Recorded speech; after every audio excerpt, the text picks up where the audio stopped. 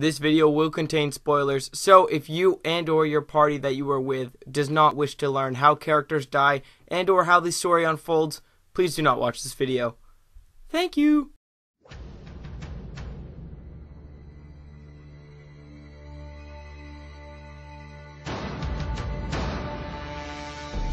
Jason Hudson, the man with a stone-cold persona. As one of the primary characters in Call of Duty Black Ops and Black Ops 2, Hudson has become a fan favorite. With stunner shades and a badass persona, here is the history of Hudson. Jason Hudson is voiced by Ed Harris in Black Ops and then Michael Keaton in Black Ops 2. Hudson was born in Washington, D.C. on March 26, 1932. He stands at 6 feet tall and weighs around 210 pounds. Hudson has a wife, Jenny, and 2 children. Hudson has a scar across his forehead. Prior to the events of Black Ops, Hudson served during the Korean War. After leaving the military, he went to school at Georgetown University. After being recommended for his achievements in psychology and political science by Marshall Bryant, he became recruited. Hudson also has an extremely high IQ and is able to transfer it to military strategy. Hudson is a primarily behind-the-lines soldier, but if needed, he will use his finesse to accomplish any goal.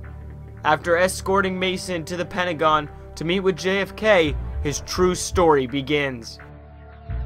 After the SOG was formed, Hudson worked to investigate Soviet presence.